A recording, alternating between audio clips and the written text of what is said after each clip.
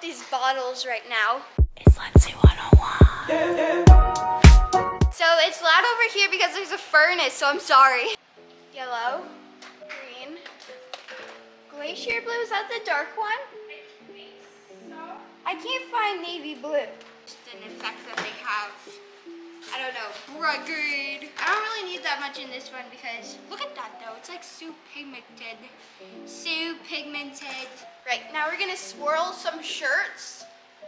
What? First what we like to do is we dip it in water because that just helps to swirl it. It's faster and it doesn't really affect the pigment that much. So we're gonna dip it in some agua.